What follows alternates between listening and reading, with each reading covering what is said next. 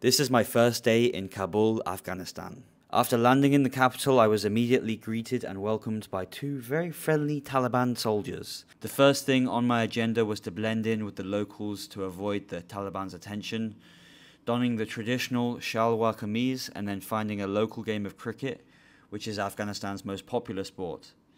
We then tasted the delicious Afghani bolani, an Afghan stuffed flatbread. One thing I've noticed is that compared to other markets in Asia that I've been to, the markets in Afghanistan are relatively clean.